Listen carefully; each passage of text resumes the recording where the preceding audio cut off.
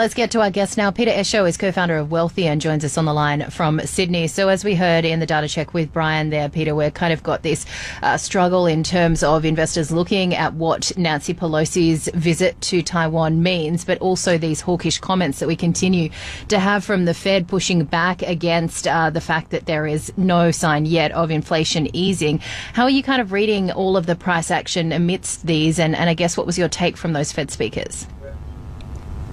Thank you, Julia. It's great to speak to you again. I think what we're seeing in markets is we're still trying to look for a direction, and we're still trying to digest the impact of the most recent central bank movements.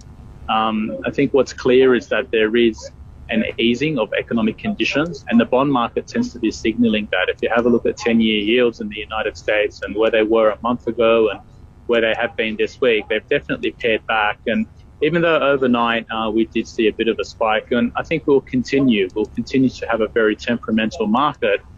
However, the economic data is starting to show that there's an economic slowdown. And for me, I think bond yields have capped. I don't think we'll see mid 3%, on the 10-year for a while.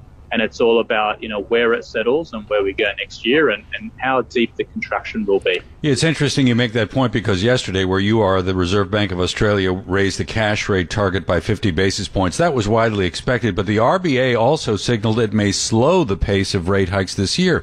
And there was a similar conversation happening in the States, particularly in the wake of a lot of the weak PMI data that we've had.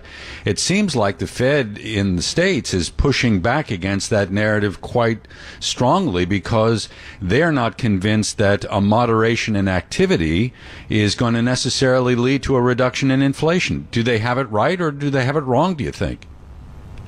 I think for the Fed, the task is a lot more difficult. So if we just have a look at the Fed, they can't be seen as opening the door to stopping, because that defeats the whole purpose. Their primary objective at the moment is to stop the rate of inflation from blowing out. And if there's any hints, if there's any signals to the market that it's working or it might be sooner than expected, it defeats the purpose. If we come back to Australia and have a look at the RBA's commentary, some very interesting insights. First of all, an admission that they expect the inflation rate to come down next year from about 6.5% to about 4%. And secondly, towards the end of the statement, they're basically saying that they haven't pre-committed. They're going to be data dependent, and they're going to sit and watch. And I think that's a little bit more honest. They can afford to say that because they don't have what the Fed has at stake. But I think it's just a sign that central banks all around the world are going to be very data dependent.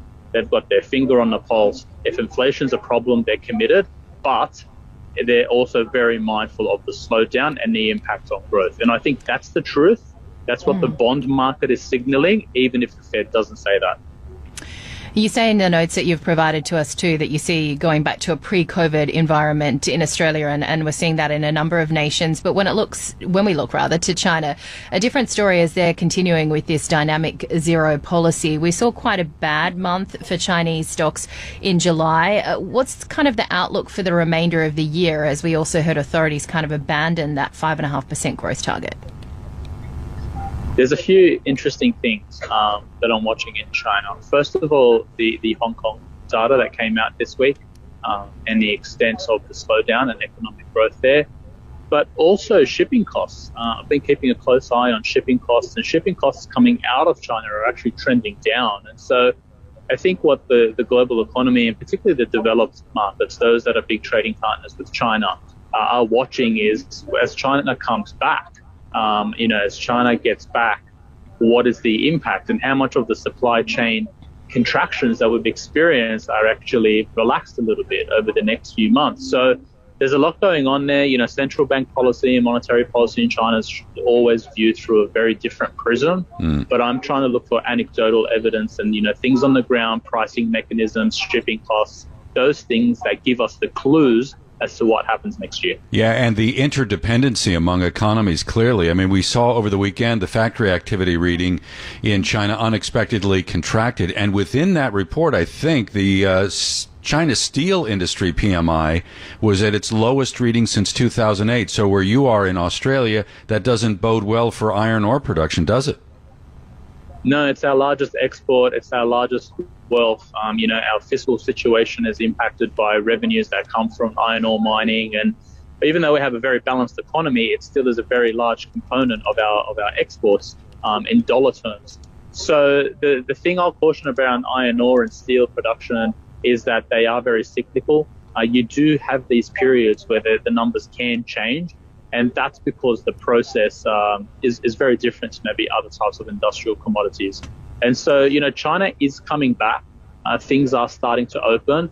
And I think what we'll see coming out of China over the next year is the same thing that we saw in the United States, Europe, Canada, and Australia to some extent, in that there's going to be an impact, there's going to be a lot of imbalances until you start getting back to a situation where things are back to normal, where you do have that steady, consistent month-on-month change.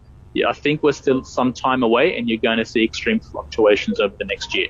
Still extreme fluctuations over the next year, but I guess in terms of what you're looking for when things do get, potentially better, and when we look at central banks potentially moving to cut rates, then do you have a call on when that could be? I think, Juliet, the bond market is, my number one guide. If you have a look at 2-year bond yields in the United States, they are still expecting the Fed to continue to hike. The Fed, central banks have their credibility on the line. They can't screw this up. They really, really have to get this inflation down, and it's working, but they need to go through with it. The 10 years are showing that it's going to come at a cost. And I think 2023 is all about that cost. Which companies, which sectors are going to be hit? And I think that's where, as an investor, you've got to be looking to. All right, Peter, great to chat with you again. Peter Esho is co-founder of Wealthi, on the line from Sydney with us here on Bloomberg Daybreak Asia.